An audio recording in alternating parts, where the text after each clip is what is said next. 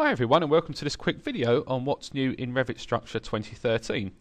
In this quick video we're going to have a look at the reinforcement improvements.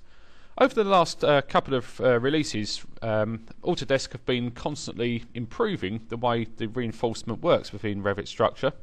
And in this release we're looking at a brand new feature which is wire fabrics or mesh, so that's the ability to model mesh in 3D. But we also have some updates to the path reinforcement and also area reinforcement, and also the way that we can place longitudinal bars around links.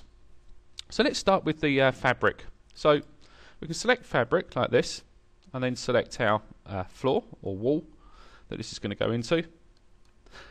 Next thing it wants us to do is actually pick the boundary line. So I'm going to go and literally just use pick lines here, and we'll go around the slab like this. Okay, and you can see that instantly Revit Structure is actually previewing that. Now, I actually want to pick the opening in here as well, so it'll take that into account as well. Okay, like so. Now, the major direction I can change just by picking on the span direction, so you can actually see that previewing and changing there. Over in the properties bar here, we can choose the sheet type that we want to have here, so I'm going to go with 393 mesh there. Location, obviously top or bottom of the slab. We've got a number of ways to actually lay out the sheet as well. So I could say aligned, like that. Or we could do halfway stagger. Or passing stagger. Okay, so I'm going to go with halfway stagger there. You can see we've got the major lap length and the minor lap length. So we've got 600 there, 400 there. Again, I could change that if I wanted to. Cover we could change. So what we'll do there is we'll just go ahead and accept that. So green tick on the ribbon. Okay, you can just see now that's applying that through. Okay, and there's the reinforcement modelled. So you see straight away that it actually puts conventional tags on the model there. Again, you can actually change the way this looks. These are literally just symbols, so you can come along and decide to change all of these if you want to. Obviously, you can do that en masse as well, but I'll just go with the default there. As you can, the tag as well. Obviously, it's giving me the sheet specification there at the moment, but you could put in all sorts of other things like the mark and so on as well. Okay, so let's have a look in 3D and have a look at what we've got there.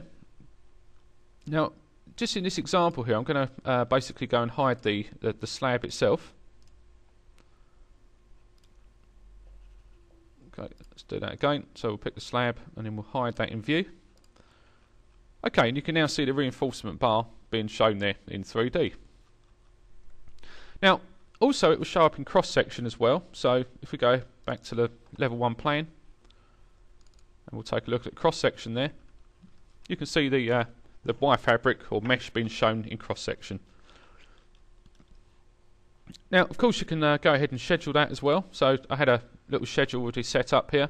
So again, you can see that it goes through and actually is able to schedule out the total mass of the fabric.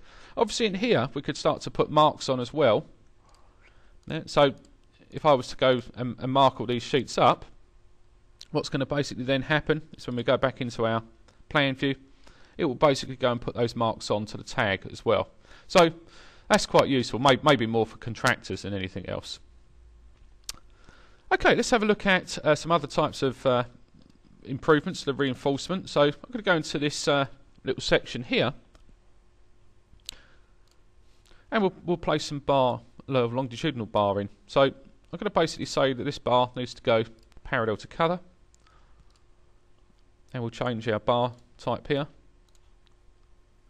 Now, in previous releases, we would have, if we wanted a bar on the corner here, we'd just have to kind of guess the position of it. But you can now see that Revit Structure is able to actually snap to these 3 key points there. So I can do the top quadrant, the midpoint along the arc there, or the bottom quadrant there. So I'll just go into the quadrant there. And again, if you've got a link or a hook set up like this one here, yeah, we can actually snap to that hook point as well. Yeah, again, there, or there. So that's a little bit of an improvement as well. Okay, let's go back and have a look at some area reinforcement next then. So what we'll do here is we'll just draw a little bit of a slab. Let's do that down over here. Okay, the slab might have some sort of configuration like this. Okay, we'll finish that. So now we can go into area or path reinforcement here. Pick the slab. Okay, what's now going to happen is you can see that we can actually set out the layout rules. Yep. Basically how we want the bar to be laid out, type of bar that I'm using, which direction the hook's facing, and so on. So we'll sketch our path, like so. And you can see that Revit Structure then goes ahead and puts all those bars in. Again, those bars are actually in 3D. You can see that with a bit of fiddling around, we probably could get the range indicator to look pretty good as well. Okay, again, let's look at that in 3D. Okay, we'll just make a selection of the bar there. And just take out the structural bar. Okay, so of course we can go into our view visibility states here. And we should better actually tell Revit to view those as a solid. And again, you can see those bars are now been placed in. Yeah. And we have the same improvement for the area reinforcement as well. So I could pick back onto the slab again, and I could now say I want to do some area reinforcement. Yeah. And again, you could use this to spread the bars. Yeah. So we've got major and minor direction. Again, I'd accept all the defaults here. And again, you can see that if we go into 3D there, again, I'd have to actually select that rebar to actually get it to display. So let's do that. Select the structural bar, which will be that one there. And again, we could get that to show. I'm not going to worry about that too much. You can see that the bars have actually gone in there. And of course, again, those will show up in the cross sections. So once again, in 2013, you can see that we have some extra improvements and additions to the reinforcement, although there's still a little bit more work to go until we get a full 3D detailed tool there. Okay, thanks very much.